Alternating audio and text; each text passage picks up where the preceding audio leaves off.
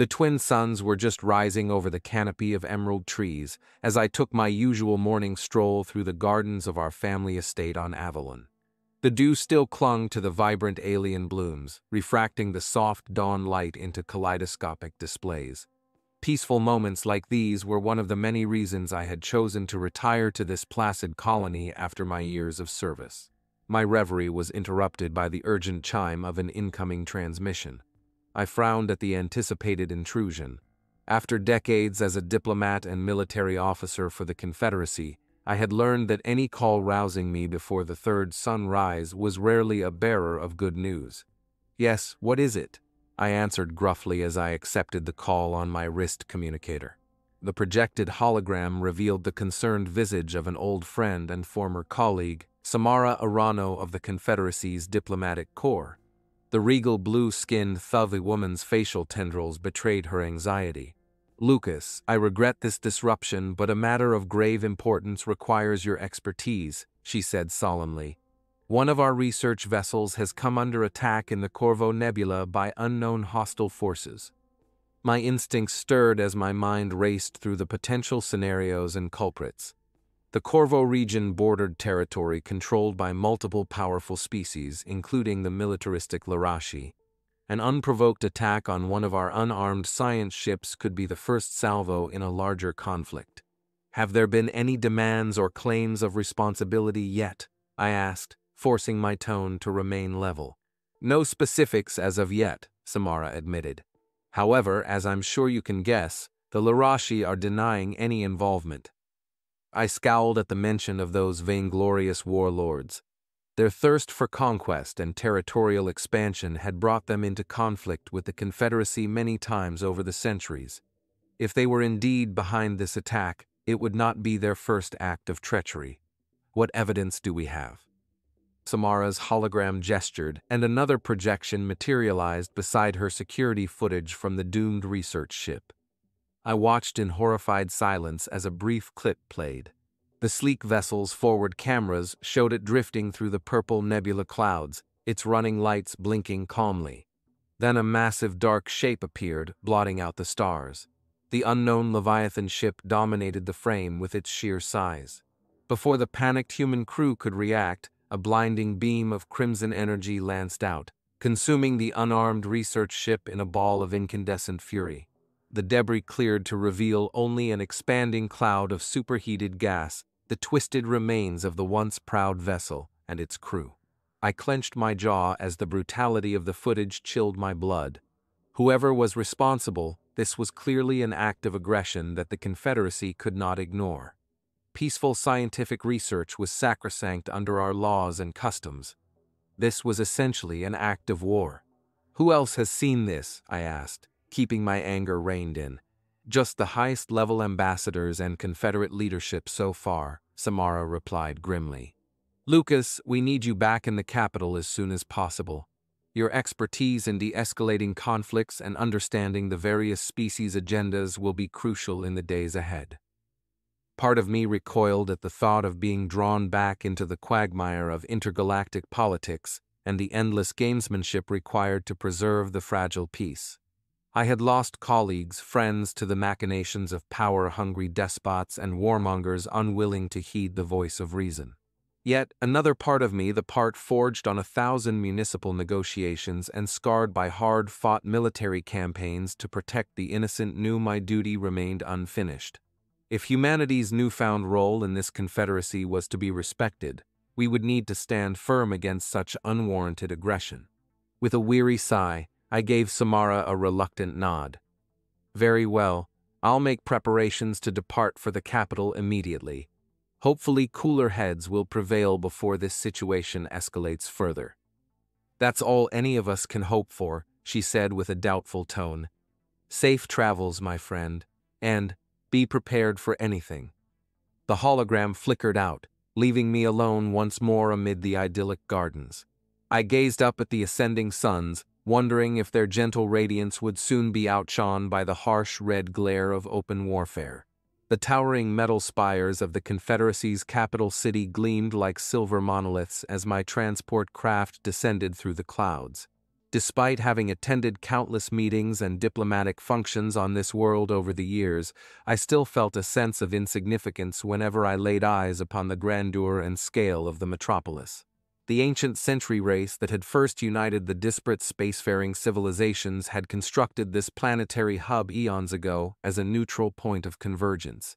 Over millennia, successive generations had built upon this foundation, expanding the cityscape into a vast labyrinth of soaring sky towers linked by enclosed elevated walkways and underground transit tunnels. It was a dazzling and daunting reminder of how small and new humanity's role on the galactic stage truly was. We had only joined the Confederacy a few short decades ago after our first tentative forays beyond our solar system. Now our very existence among these advanced cultures hung in the balance. As my shuttle descended through the bustling airlane traffic, I caught glimpses of the varied peoples and species hurrying along the bioluminescent walkways and plazas connecting the city's spires. All manner of alien and bioengineered lifeforms moved with purpose, representing a kaleidoscopic array of cultures and agendas. When my craft finally set down at the diplomatic reception halls, I was met by a contingent of Confederacy aides and security drones. Their passionless machine intellects confirmed my identity and credentials before guiding me through a bewildering series of corridors and high-speed transit tubes. Finally, I emerged into a circular amphitheater chamber where the representatives of many of the major species were already awaiting me, a veritable corporate body of the Confederacy. My eyes took in the assembled dignitaries with a mixture of awe and apprehension. The hulking, granite-skinned Zenron ambassadors stood like immovable sentinels, their duralloy exoskeletons reflecting the chamber's pale light. Beside them, the lithe forms of the mulery diplomats undulated in perpetual serpentine motion, their gaseous bodies phasing between visible spectra, and in the center sections, seated with a palpable aura of smug arrogance, were the crimson-robed Larashi envoys, four sets of unblinking compound eyes studying the room with predatory intensity. As I took my seat, flanked by the handful of other human diplomats, a heavy silence fell over the assemblage. All eyes turned towards the raised dais at the head of the chamber where Secretary Vomrak of the Kreshik Confluence lumbered into view. The massive crustacean-like being's guttural voice rumbled out from his armored carapace, amplified by holographic emitters throughout the chamber. Ambassadors, I have convened this emergency council to address the recent attack upon one of the Human Federation's unarmed research vessels in the Corvo Nebula. As you are all no doubt aware, the details of this brazen act of aggression remain scarce. A series of angry clicks and trills rippled through the Kreshik's subsonic translator as it addressed the Larashi delegates directly. The humans have reason to believe the perpetrators may have originated from your territories. If true, this would represent an unconscionable violation of our most sacred laws and treaties. What say you to these allegations? The Larashi ambassador, a wizened and decorated veteran named K-Rath, rose from his pedestal dais. The crimson holographic aura surrounding him shimmered as his colony mind voice boomed in reply. These accusations are as insidious as they are unsubstantiated, Secretary. The humans remain newly arrived upstarts to our hallowed Confederacy. Their brazen exploration of regions beyond their insufficient borders constitutes a threat to any who encounter their ilk. A rising chorus of angry rebuttals from the other ambassadors briefly drowned out K-Rath's tirade. He pressed on undeterred. We have committed no violation against these primitives. If anything, it is they who have invited conflict through their unrestrained aggression across sovereign territories. Perhaps this so-called attack was instigated by the reckless human crew themselves as a pretext for expansion and conquest. The chamber erupted into shouted denials and furious gesticulations from both sides of the debate. I watched in growing dismay as order broke down into chaos, realizing the abyss of war seemed to draw ever nearer with each inflammatory accusation. Diplomatic decorum was rapidly devolving into open hostility. Suddenly, a pulse of focused sonics silenced the raucous din. All eyes turned back to Secretary Vomrak, his processor nodes glowing violet with exerted authority. Enough, his voice rumbled across the amphitheater. This council was convened to seek resolution and adjudicate evidence, not trade insults and baseless allegations. The Kreshik fixed each of us with his compound sensor optics in turn. We shall recess and reconvene in 2 solar cycles' time to review any proof or testimony that can shed light on these grave events. In the interim, all parties will submit to the highest standards of neutrality and truth. We will have order, or there will be no confederacy at all. As the various delegations began filing out, their aides rushing to confer in hushed tones, I caught the smoldering gazes of the Larashi ambassadors upon me. Their threat was clear. Despite Vomrak's words, I knew in my soul that any semblance of order had already begun to unravel. The galaxy stood poised on the precipice, and it would take more than simple words to change the course of the tempest brewing. The heavy Duradorn doors slammed shut behind me, sealing the antechamber where my team and I had been sequestered for days. Samara caught my eye with a worried look as the echoes faded into tense silence. "Well?" I asked hoarsely. "Was the council swayed by the evidence?" The statuesque Thavi diplomat slowly shook her head, the jeweled tendrils on her scalp clinking together. "They accept the data you provided implicating the Larashi, but their envoys have already sown enough misinformation and conjecture to create plausible deniability." My stomach twisted into a knot hearing her synopsis.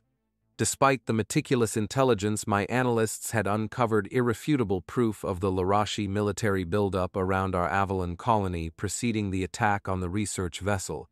It seemed the scales of justice had been tipped by the tyrant's conniving. "So that's it then?" one of my human aides spat out in disgust. "They get to move ahead with their plans to conquer us while the Confederacy bickers over technicalities." I raised a hand to quiet the outburst, though I couldn't completely conceal my own anger and frustration. Kasana, the young analyst who had first discovered the tracking data linking the Larashi buildup to the attack timeline, looked at me with pleading eyes. "Captain Vale, sir, what do we do now? Surely the Council cannot allow the Larashi to openly flout their own laws." I sighed heavily and rubbed my forehead, feeling every one of my 40-some years weighing on me in that moment. "The Council has made its ruling based on the testimony and reports submitted," I said slowly.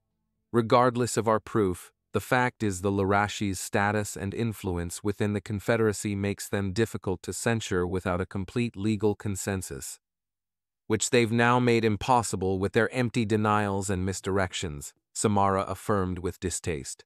Looking around at my team's crestfallen expressions, I felt an ember of determination flickering to life within me despite the setbacks. For too long, our species had been held back by the constraints and bureaucracy of our galactic partners. If we hoped to survive and thrive in this hostile cosmos, it was time to discard the shackles of diplomatic niceties. "Listen to me," I said firmly. "The Council's decision changes nothing in terms of the Larashi's intentions. We know they are amassing military forces in our space with the goal of invasion and subjugation. Their treachery and the Council's paralysis has made one thing clear: they view our principles of freedom and self-determination as an existential threat to their despotic regimes. We must be prepared to defend ourselves accordingly." I turned to face the holographic star maps projected on the main display. The surrounding systems glowed with icons representing the vast fleets of Larashi dreadnoughts and attack fighters systematically closing in on our fledgling extraterritorial holdings. "We no longer have the luxury of waiting for the Council's blessing or approval," I declared grimly. "If we hope to protect Avalon and our other colonies from the coming onslaught, we need to take unconventional measures." My words hung in the air like a heavy shroud. Every person assembled knew I was referring to mobilizing for open warfare against the Larashi, a blatant violation of the Confederacy's long-standing territorial bylaws. To do so would essentially make us rogue outlaws in the Council's eyes. "You're talking about rebelling against the entire Confederacy?" Samara asked, aghast. "Not a full rebellion," I clarified. "Not unless absolutely necessary for our survival. But if we don't take drastic defensive actions immediately and spit in the face of their rules of engagement, there may not be a human race left to rebel in the first place." I took a steadying breath before continuing. The Council's bureaucracy and the Larashi's influence has made them unwitting accessories to our genocide, so we'll have to depend on our own courage and convictions from here on out, which means fighting by our own rules for a change. Tapping a few commands, I brought up a detailed schematic of Avalon's neighboring shipyards and construction facilities. Rows of civilian freighters and transports appeared, their profiles wholly unremarkable. The Larashi believe they'll be facing a scattered rabble of under-equipped fringe colonies when their armadas arrive, I said with a faint trace of a grim smile. They have no idea just how inventive and unorthodox humanity's response is going to be. Kasana's eyes went wide as the implications of my words dawned on her. Other members of the team exchanged wary glances, suddenly realizing the audacious plan I was proposing. "You can't be serious," Samara gasped. "Turning those ships into?" "Like you said, the Council's decision changes nothing," I replied simply. "They've left us with only one choice: to fight like humans if we want to survive." With a few commands, I highlighted engine specs and power core outputs of the unassuming freighters.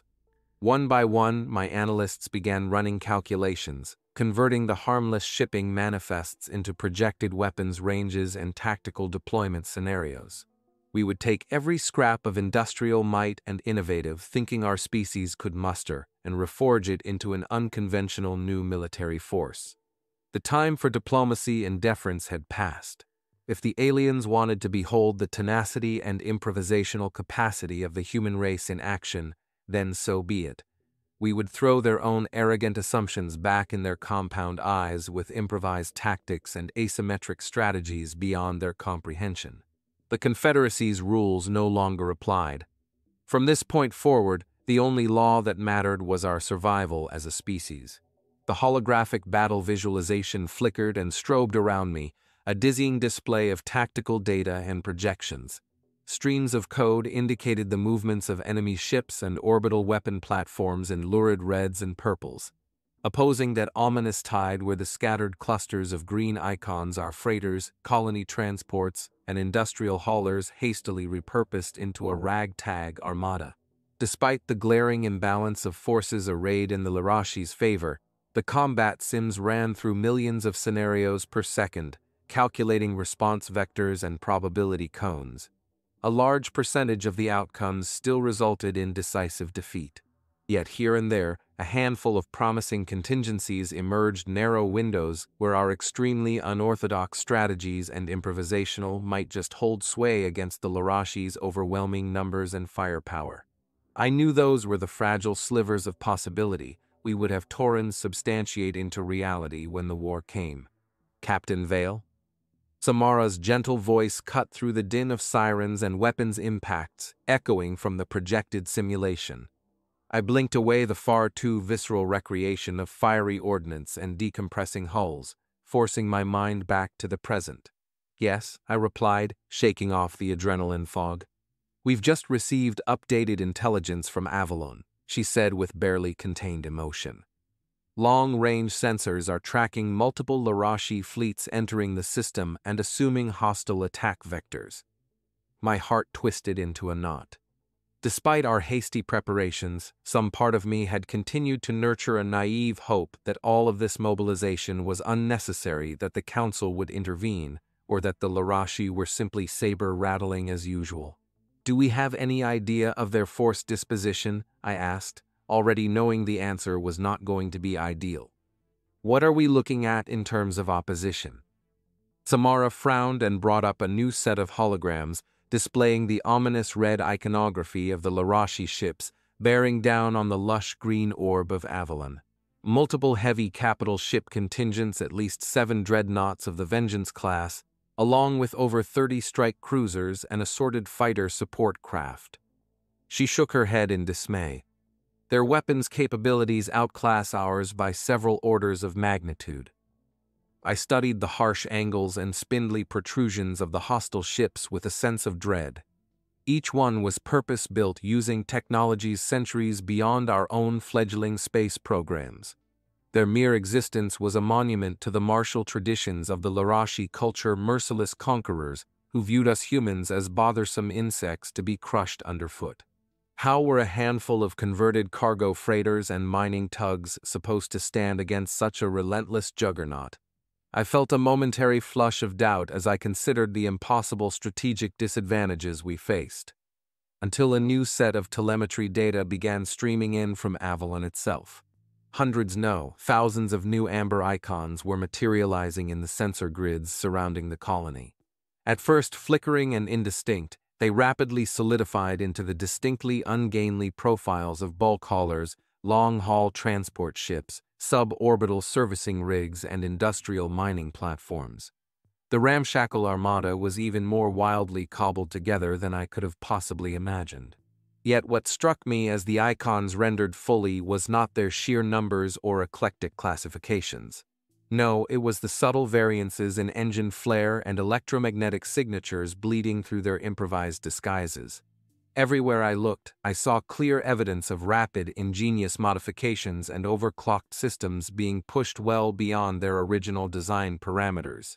These were not mere cargo ships taken up in a spontaneous levy for Avalon's defense. Each and every one had been stealthily refitted into a potentially devastating engine of asymmetric warfare, their payloads and drives altered to unleash devastatingly unconventional attacks. Along with the shapes emerged new streams of data, relayed from the scattered orbital control nodes' power outputs, ordnance capacities, and unorthodox deployment trajectories piped in from every nook and cranny of the Avalon system. The volume of information was nearly overwhelming. Yet buried within the streams of data, fractal pattern analyses began highlighting those narrow probability cones of potential victory. I'd seen in the earlier simulations the shrouded pathways to victory which had once seemed so uncertain and unlikely. Now, enabled by the audacious improvisations of our Avalon population, those projection margins expanded into something plausible, something tangible. My lips parted in awe as the disparate contributions of our citizens coalesced into a fully operational stratagem. All of the civilian industrial assets across the system had been seamlessly integrated into a united war fighting force. Where we lacked raw military might, we would substitute scrapyard ingenuity and asymmetrical tactics to turn our societal advantages as a species into a weapons-grade strength. Samara, I said at last, a sense of profound pride swelling in my chest. Tell all ships to assume positions. The Larashi are about to experience the full, unrestrained power of human tenacity and innovation like nothing this galaxy has ever witnessed. She looked at me uncertainly for a moment before nodding. As you command, Captain Vale, for Avalon, and for the human race. I watched with grim determination as the amber icons began accelerating into their attack vectors, unwieldy shapes coalescing into an organized defense grid surrounding our naval forces. The odds were still overwhelmingly against us in every quantifiable metric. Yet the Larashi had just gifted humanity the only arena in which we truly excelled, a chance to improvise, adapt, and defy the constraints of another civilization's expectations. They could never anticipate the sheer insanity of our planned retaliation. If it was all-out war they craved, then they would get a full taste of the unorthodox fury that defined our species. I just prayed it would be a strong enough remedy to ensure our survival. The war room's tactical displays glowed with an eerie crimson hue as Avalon's orbital defenses clashed with the first waves of Larashi attackers. Periodic flashes of brilliant light accompanied the screams of rending metal as ships on both sides were obliterated in blazing silhouettes. I clenched my fists tightly as the holographic grids updated with each new salvo, tracking the steadily advancing onslaught of Larashi capital ships against our improvised Zerg swarms of exo-atmospheric worker platforms and reinforced mining barges. It was a brutally lopsided engagement in terms of raw firepower, but that was precisely where we held an unexpected advantage.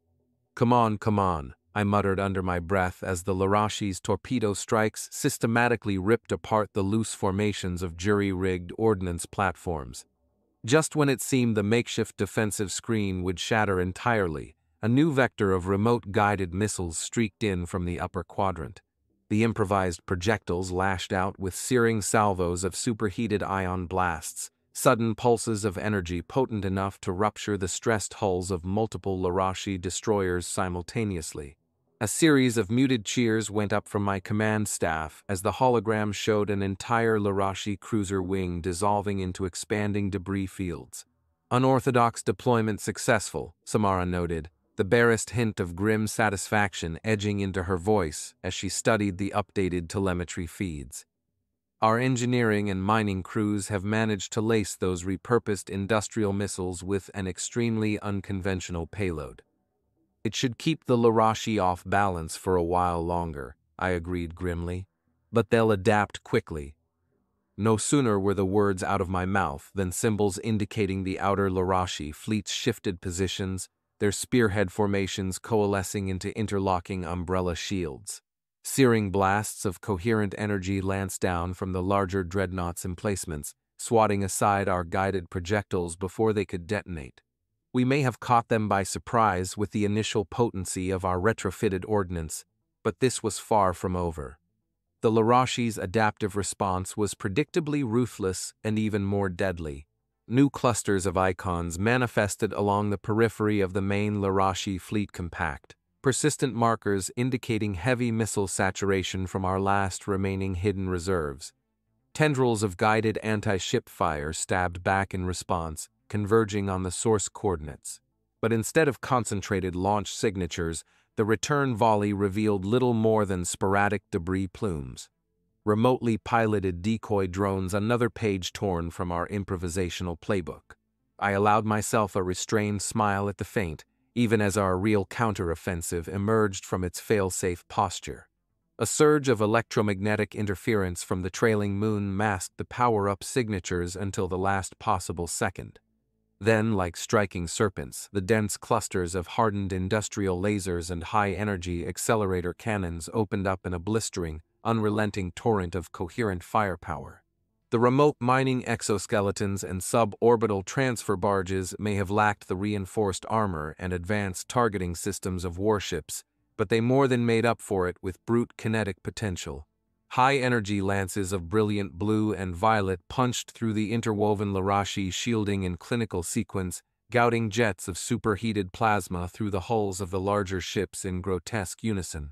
My eyes widened as the scale of the devastation rippled outward, a single Larashi destroyer actually shearing in half as its antimatter reactor containment faltered under the merciless bombardment.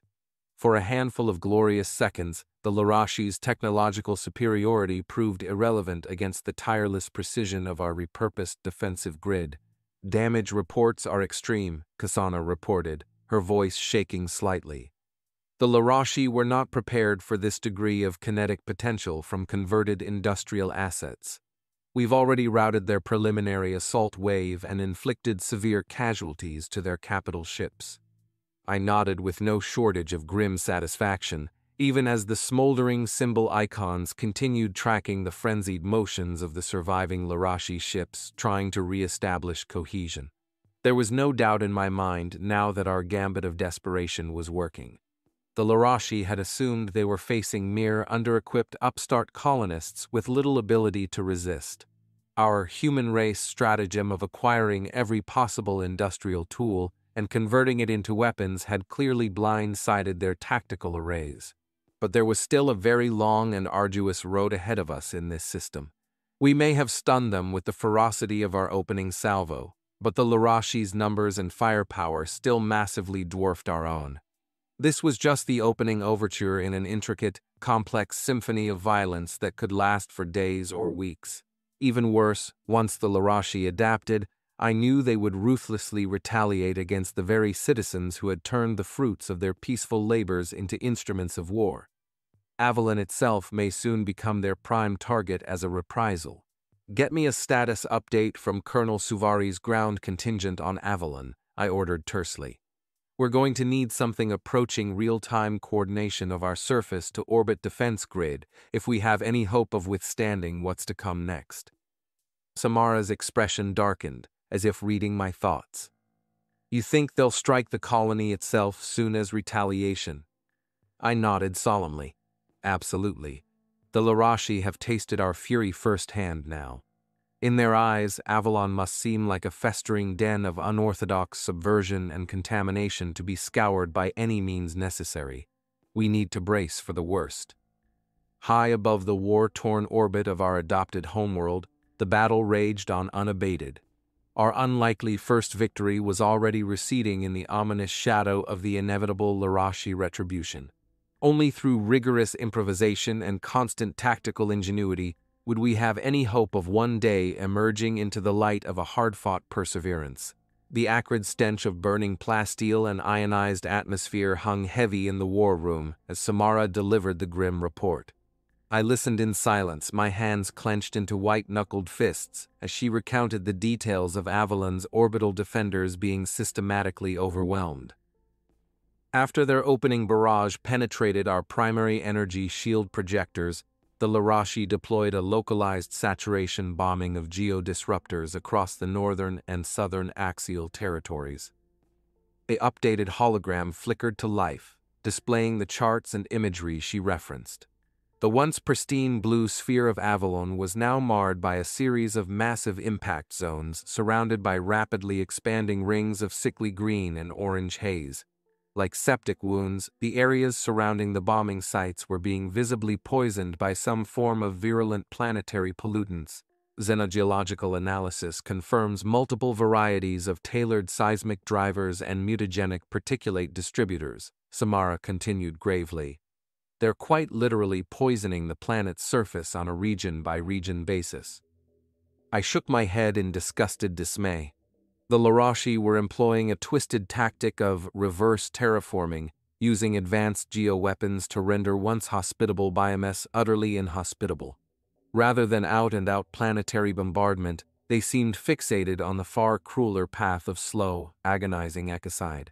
Spinning the hologram, I studied the projected contamination spread across Avalon's major population centers. Sure enough, ground-level visuals piped in from the affected areas showed all too familiar scenes of infrastructure damage, hazard clouds sweeping through hab blocks, and roiling plumes of noxious smoke pouring forth from surface fissures. Fires raged unchecked in the background, unattended by emergency services completely overwhelmed by the crisis. "What about evacuation efforts?" I asked hoarsely. "Please tell me we have at least begun extracting civilians from the worst-hit areas." Samara met my gaze levelly. "Our naval forces are running continuous airlift sorties wherever possible, but many regions are simply too contaminated or active for safe recovery operations. The bulk of the planet remains cut off."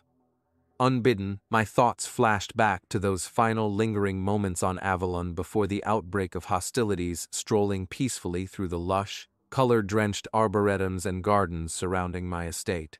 Such tranquil and nurturing scenes now lay poisoned and befouled by the Larashi's vindictive reprisals.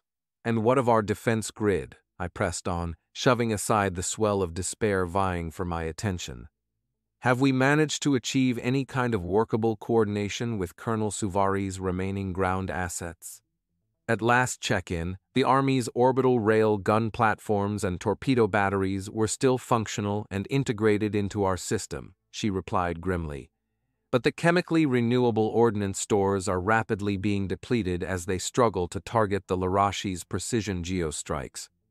A series of updated holograms highlighted the remaining concentrations of military ground positions across Avalon's continents. Dozens of automated missile silos, Gauss accelerator batteries, and bunker-mounted beam cannons lit up the translucent globe. But the stark truth remained: these decentralized assets were becoming more isolated and surrounded with each passing hour. My gut twisted into knots as I weighed the near-hopeless tactical scenarios in silence. While the initial audacious ferocity of our counterattack had stymied the Larashi's attempt at a brute force invasion, their adjusted methodologies were rapidly gaining traction. Simply put, we lacked sufficient resources or manpower to mount a proper planetary defense against these unrelenting bombardment operations. The longer the conflict dragged on, the more starkly asymmetrical the attrition would become. We were burning through the last of our improvisational ammunition and gambit tactics before my eyes, and the Larashi showed zero intent of easing up. A sudden series of proximity alerts shattered my morose ruminations. Multiple vectors of scarlet symbols emerged from the upper hemispheric projections, dispersing into concentrated attack formations. "Sir," Kasana called out in alarm, "we have a massive influx of capital warheads inbound from the dreadnought fleets. High-velocity incursion profiles consistent with antimatter dispersal bombardment." I felt my heart seize up in horror at her report. Antimatter warheads, the very doomsday weapons that had once scoured entire continents to radioactive ash and drowned cities in upwelling mega-tsunamis during humanity's darkest conflicts of old. And now the Larashi intended to unleash that same indiscriminate apocalyptic firepower against the very cradle of our burgeoning interstellar civilization. "If those ordnance payloads reach surface detonation," Samara said urgently, "the impact plumes alone will trigger an extinction-level event across Avalon. There will be no recovery from that degree of fallout contamination and particulate dispersal." My hands trembled as I watched the remorseless trajectories playing out on the targeting monitors. Every thermal transit path terminated amid large population centers and vital habitation zones. The Larashi were not deploying some limited punitive strike. This was an outright saturation bombing intended to render the entire planet uninhabitable for the next 1,000 cycles at minimum. I found myself paralyzed, unable to vocalize the orders that our command crews so desperately awaited. What defense could possibly stop the wave of annihilation bearing down upon us from countless directions? How did one fight back against an enemy utterly devoid of conscience and dedicated solely to our extinction? Forcing back the waves of dark despair, I squared my shoulders and stared down the threat projections as if sheer force of will could repulse them. My voice came out flat and devoid of any inflection. "Broadcast Directive Hades 0 to all Allied assets. We have no choice but to commence the final Pyre protocols." A crushing silence fell over the war room, as if even the populated spaces of the chamber were holding their communal breaths.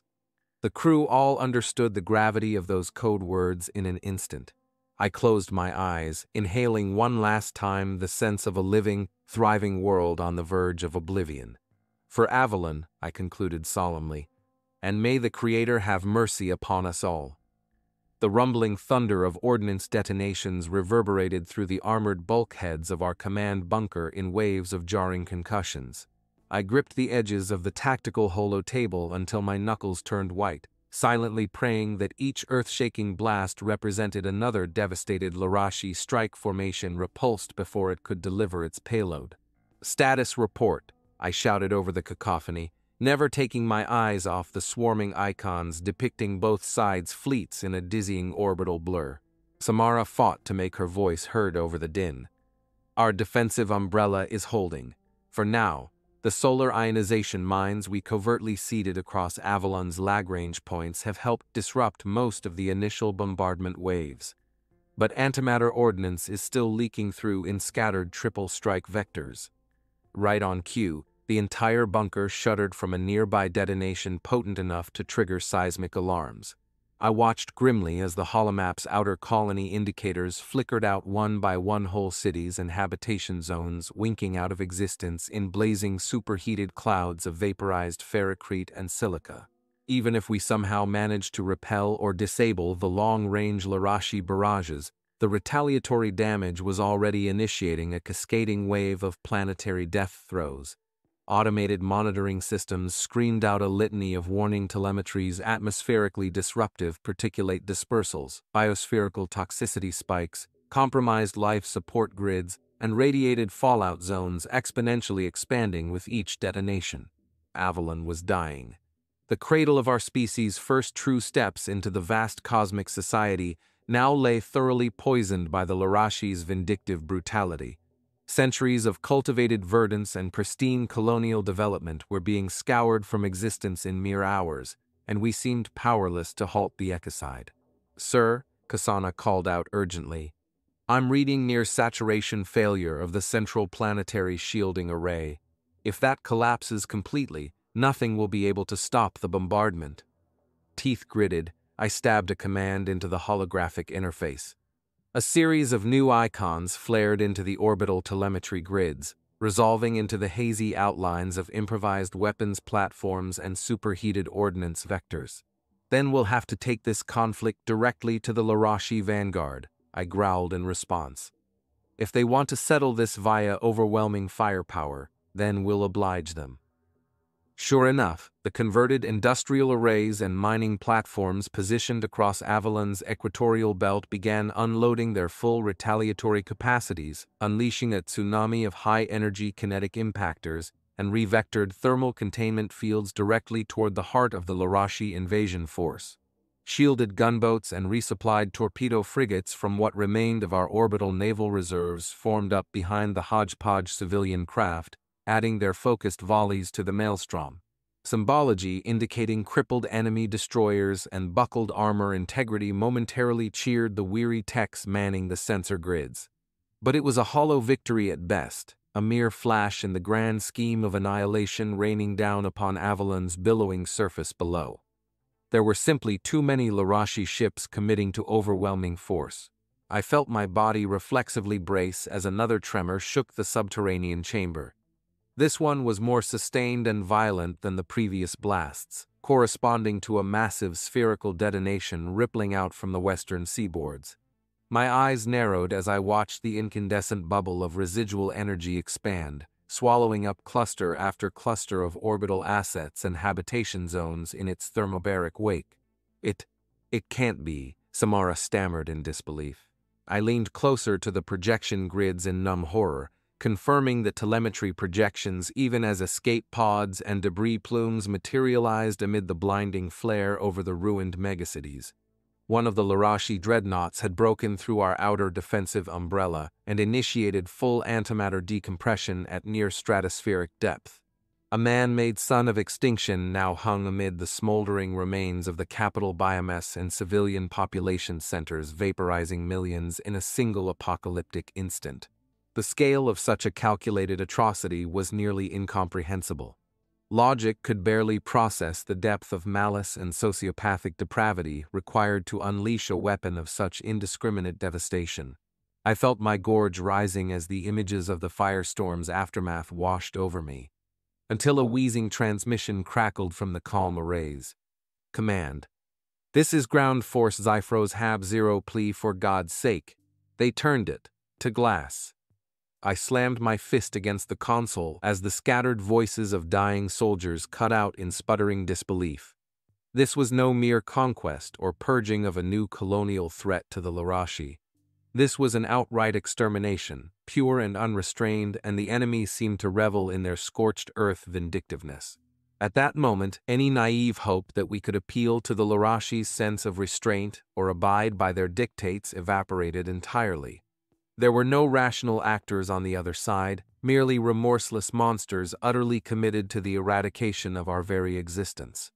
They would settle for nothing less than Avalon's complete and permanent desolation, wiping the very principle of humanity from the stars. The orbital defenders have ceased functioning. A shell-shocked Kasana reported tonelessly. Fallout and particulate levels are maxing our sensors. Life support systems failing in every sector. Red emergency klaxons began wailing as reports of systemic biospheric collapse continued piling in. I met Samara's eyes across the holoterminals, seeing my own weary resignation reflected back amid the strobing crimson glare. Perhaps a month ago, I might have continued advocating for a diplomatic solution or last-ditch appeal to the Confederacy for mediation. But watching the pyres of Avalon's dying colonies rewrite the very face of the night skies, I knew that any further diplomacy would be the very cruelest illusion in the face of the Larashi's scorched earth reality.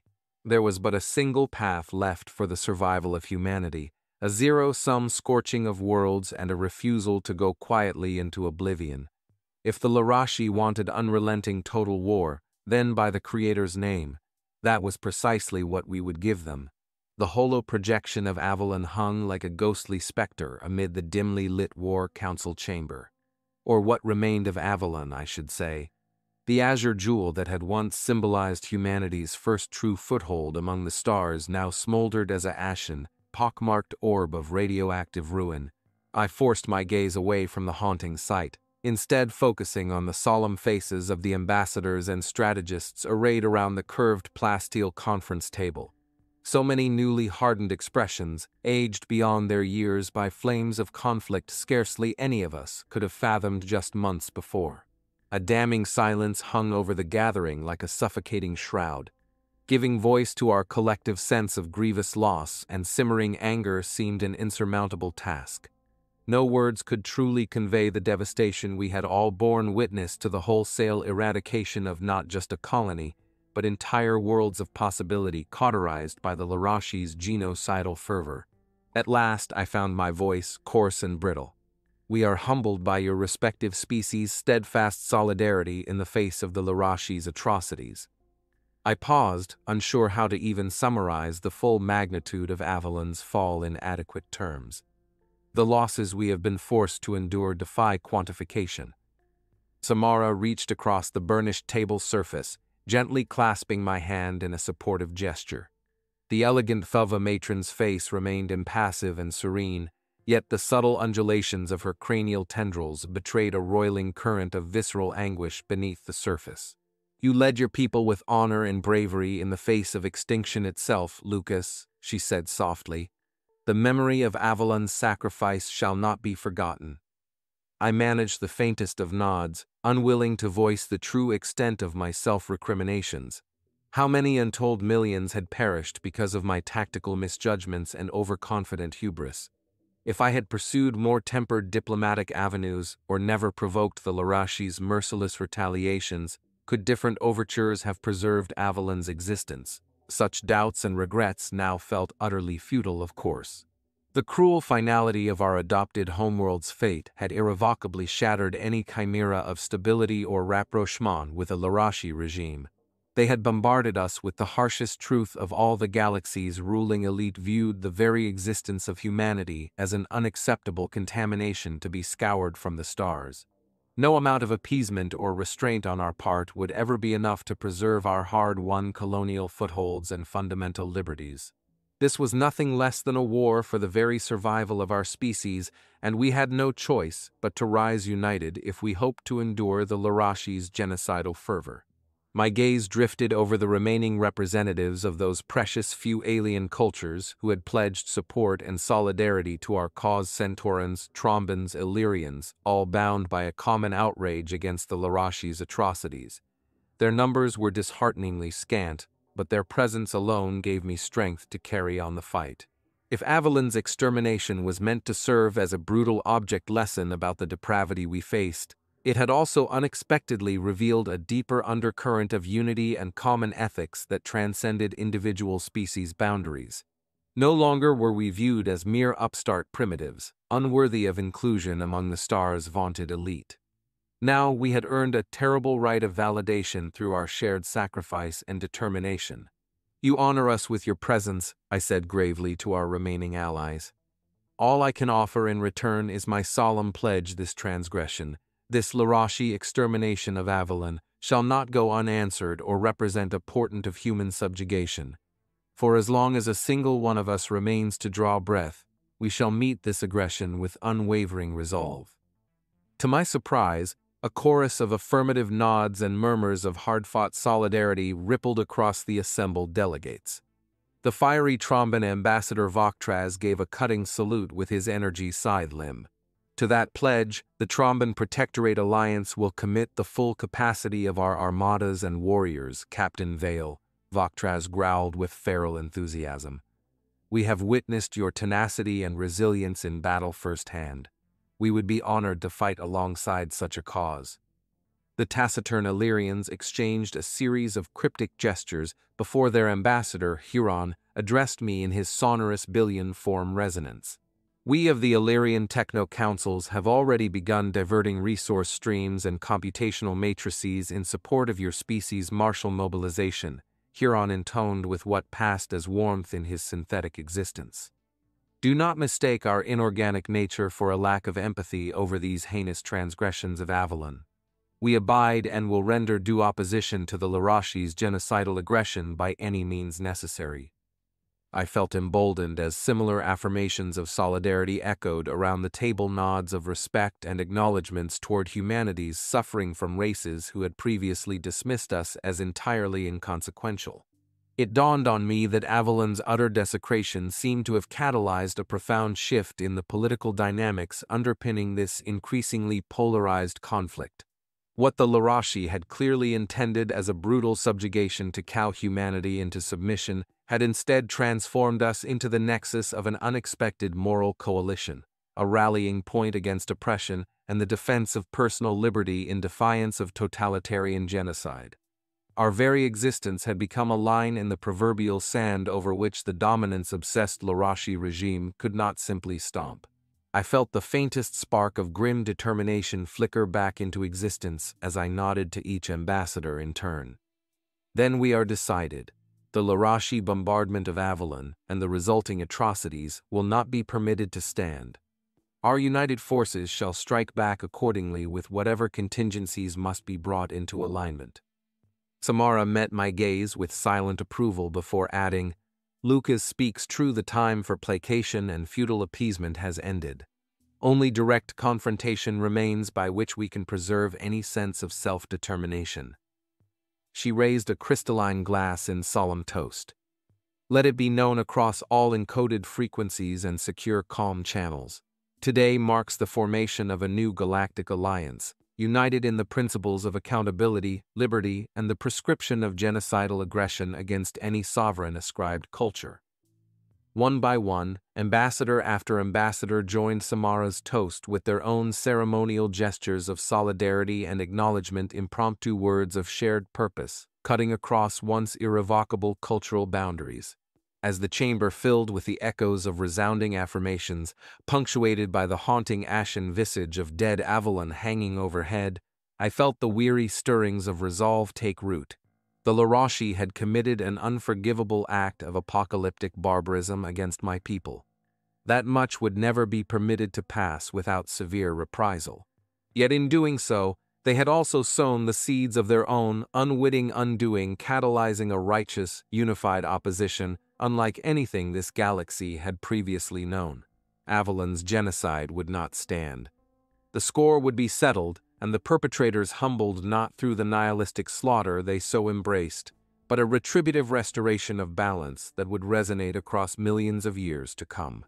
At last, the ragged edges of my soul found purpose once again. A leader had something worth leading. A soldier had a cause worth fighting for. And the galaxy entire had gained a tireless bulwark against oppression. The dazzling emerald expanse of Avalon's restored biosphere shimmered in the brilliant sunset like a newly reborn jewel. I gazed out over the sweeping vistas and crystalline lakes from the polished Fairglass viewport, mesmerized by the sight unfolding before me. Avalon lived again, its hills and valleys blanketed in lush regrowth and teeming with vibrant new ecosystems. Of the charred, irradiated wasteland that had remained after the Larashi's genocidal bombardment, not a single visible scar persisted. The planet's miraculous renaissance stood as both a profound relief and powerful testament to the collective dedication that had made this improbable restoration possible. My God, it's even more stunning than the biosimulations projected. I turned to see Samara standing beside me, her lithe form gilded by the fading amber rays slanting through the observation lounge. The Thuv ambassador's jeweled headdress glittered as she inclined her head in reverent wonder. Even for someone who had borne witness to the scope of our galaxy's marvels firsthand, Avalon's rebirth proved nothing short of transcendent. "The great terraformer would have been awed," she murmured, referencing one of the most esteemed architects of planetary renewal in our alliance's ancient history. "Our people never lost faith," I replied simply, unable to keep the surge of pride from my voice. Even after the darkest depths of the Larashi's brutality, we stubbornly clung to the belief that Avalon could be redeemed and our ideals resurrected. Samara regarded me with her piercing cobalt eyes. "Your perseverance shames me, Lucas. I confess there were times when even I questioned the feasibility of this endeavor. To have reclaimed and reshaped an entire world thought utterly destroyed by antimatter scourging." I shook my head, still unsure how to properly articulate the profound magnitude of what our people had collectively achieved here. Over the course of nearly 2 decades, we had somehow defied the limitations of our technological hubris and the constraints of nature itself.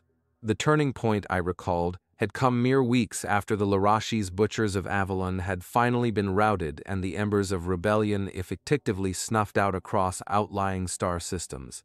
As the first fragile embers of our newfound alliance's victory consolidated, an audacious proposal had emerged from within humanity's scientific rancramid smicto terraform tsunami Avalon's scorched and poisoned surface.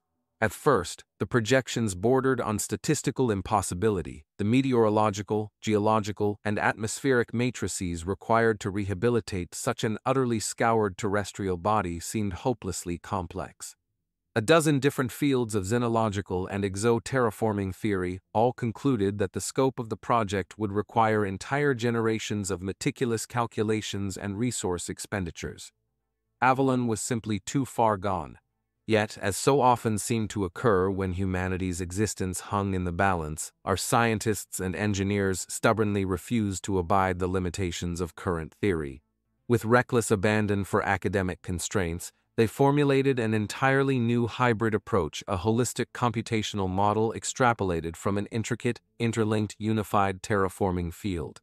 Where conventional methods sought to tackle a dead planet's revitalization in painstaking, incremental components, restoring atmosphere, adjusting axial tilt, catalyzing hydrological cycles, reintroducing flora and fauna, the unified field theory proposed a far more audacious simultaneity. By essentially synchronizing and phase-linking every conceivable factor and variable into a harmonized systemic matrix, a veritable symphony of planetary rebirth could theoretically reseed Avalon all at once. When the staggering resource requirements and logistical impossibilities of orchestrating such a massively parallel framework were tallied, more than a few allied voices counseled abandoning the entire far-fetched notion. Even with our combined productive capacities diverted from the war effort, assembling a coherent system on that scale verged on cosmic improbability. That was when the Illyrian fabricators and constructor fleet unveiled their masterwork, a new breed of semi-sentient, self-replicating terraforming modules infused with revolutionary hexamuon strata field technology. If properly seeded across key strategic coordinates, these exponentially expanding clusters of constructor drones could then begin weaving the interlocking submatrices for the unified field in molecular precision. Over the course of nearly 5 years after the final shots were fired, an intricate web of these seeding modules was disseminated across Avalon's surface and orbital trajectories.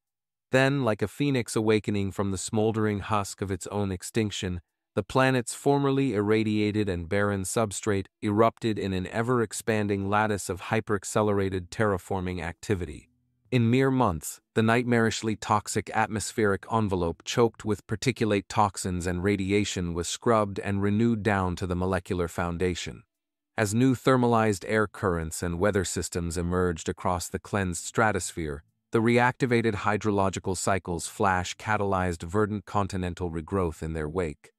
Entire collectives of pre-programmed plant and insect life surged outward from the seeding sites in synchronized succession, cross-pollinating with ferocious potential. Within only a few short years, the pristine paradise that had once defined Avalon was reborn, the former scars of cosmic genocide utterly erased from existence. And now, as the fiery sunset washed over renewed majesty surrounding us, I understood the truth at last. This world stood as vivid affirmation that no atrocity or subjugation could ever truly extinguish the tenacious spark of our defiance and ingenuity. No matter what devastation the Larashi had wrought, we would simply rise anew and reshape our destiny according to humanity's transcendent resilience, just as we had done here on sacred Avalon. And that's how we reclaimed Avalon from the ashes of the Larashi's cruelty. I surveyed the rapt faces of the classroom, scanning the wide-eyed expressions of the students, some human, others distinctly alien in appearance, yet united by their shared reverence. Despite being mere children, their gazes shone with an unmistakable solemnity, as if instinctively comprehending the weight and hardships distilled into my recounting of our people's tribulations. The perseverance and sacrifice of that era ensured humanity's continued existence among the stars, I continued, allowing the full depth of those words to resonate throughout the vaulted auditorium.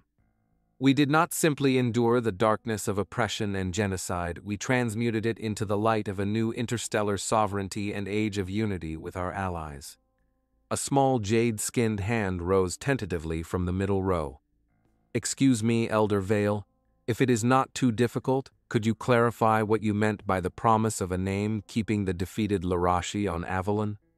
I felt the corners of my mouth tug upward in a wistful smile, as those words conjured recollections over a century old. Even in the twilight of my life, certain pivotal moments remained etched into my consciousness with pristine clarity. "Of course, young one," I replied with an indulgent nod. "You see, many of our most implacable Larashi foes remained on Avalon, even after their invasion was routed and imperial armadas forced to withdraw back to their ancestral territories. In accordance with the terms imposed by the Council of Worlds, they were to act as overseers and wardens, you might say." Puzzled looks creased the students' alien features as they struggled to contextualize such a seemingly contradictory notion. I pressed on, savoring their youthful inquisitiveness. "You must understand the Larashi existed under a highly regimented system of cultural identity and militaristic societal conditioning. Every member of their sectarian empire was indoctrinated from birth with an unshakable belief in their species' innate superiority and divinely ordained right to utter dominion over all other civilized worlds." As I spoke, a series of holograms flickered into existence courtesy of the auditorium's archival systems. Ancient transmissions from the Larashi regime's glory days played out in miniature ceremonial parades and rallies dedicated to the glory and conquests of their home worlds, lavish brutalist monuments and architectural marvels constructed to imposing scales that defied imagination, fleets of dreadnought warships numbering in the billions. To the Larashi of that era, warfare and subjugation represented the exclusive path to achieving ultimate reverence and respect, concepts that were absolutely integral to the perpetuation of their species across all territories, I explained. They measured military triumphs and breadth of conquest by the weight of whatever grandiose titles, honorifics, and naming rights could be bestowed upon them. Underscoring my words, the archival recordings now displayed the lavish pomp and ritual that accompanied the rechristening of Larashi warlords and sector armadas. Lofty battlefield nomenclatures like Shobakara Incendiary or Kalratak, the consummate narrated in solemn, honored gravitas as newly conquered star systems and seeded worlds were ceremoniously appended. So you see, in the wake of their crushing defeat attempting to exterminate Avalon, our alliance confronted the Larashi survivors with an unprecedented proposition, I said, letting the weight of the moment hang palpably. Those who willingly remained on this world would be granted their own sacred promise of a name, the opportunity to reforge their identities and shed the blood-spilled ignominy of the past.